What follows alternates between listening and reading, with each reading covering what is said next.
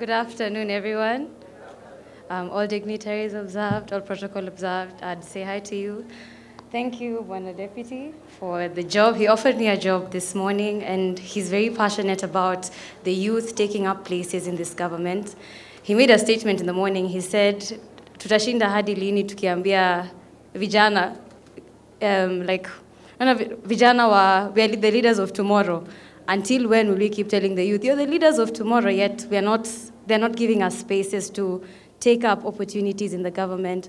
So I assure you that he has protocols in place and things in place to make sure that we young people, we the youth, take up opportunities and take up places. So, and also you guys don't sit down and expect opportunities to come to you.